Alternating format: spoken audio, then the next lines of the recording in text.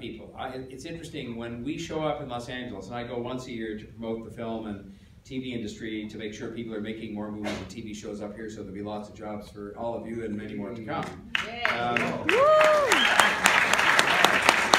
We show up with our unions, and they find this most unusual. They kind of say, well, how come these people are with you? And he said, well, why wouldn't they be with us? They're part of the team. And they find that unusual, but it's a Canadian thing. As you know, we understand the fact that the unions, for example, and the industry are partners with the government in making sure that this industry succeeds and thrives. And it's been very interesting the last couple of years. They've said to us that the one thing that they're really counting on us, they're counting on us as Torontonians and as Canadians to show that the film industry can be made more inclusive. Because you know, from the Hollywood end of it, there's been a lot of, and quite properly so, a lot of pushback on the fact that the industry was not, in terms of what people would see behind and in front of the camera and up on stage at the different award ceremonies, the kind of representation of the society that we're all a part of, especially in North America. And so they look to us here because they know that we get it, and we get it, yes, in part because we should have a program like that for the technology industry to make sure that we start to create the placements and the opportunities for young people who have an interest in technology to take part in that. And so they're going to do that.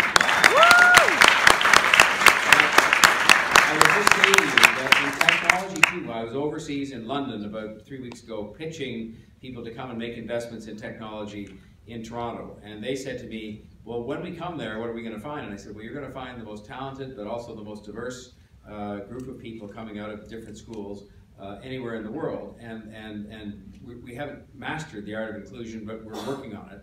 And they are determined to come and see what we're doing here because they face the same challenge. All these other countries have diverse populations, perhaps not as diverse as ours, but they have the same challenge in front of them. That there are groups of people who never had anybody to connect. And I want to finish and have access to those jobs. And the fundamental answer to that question had nothing to do with the talent. In fact, there was a sort of huge surplus of talent that was resident in some of those communities. The fundamental reason was what Vishu said, which is that they, you know, nowadays you can send, we think it's great, you can send your resume in electronically and not have to produce a piece of paper and not have to carry it around anywhere. But in the old days, at the very least, you got to hand that piece of paper to another human being, and if you went back even to the receptionist, you could say, what happened to that piece of paper? Now you send in your resume electronically on the internet, you don't have any idea what happens to it, and half the time nobody answers. And in those cases, those moms said to me, we don't have anybody we can call. We know lots of other people have friends they can call and say, could you give my kid a chance in the production business or in the media business? And so we're going to have to just provide that little bit of a hand up. And I could tell from the people I met walking in this place tonight that that's all it takes. It's just the one little bit of opportunity, the one bit of connection, the one bit of self-confidence building.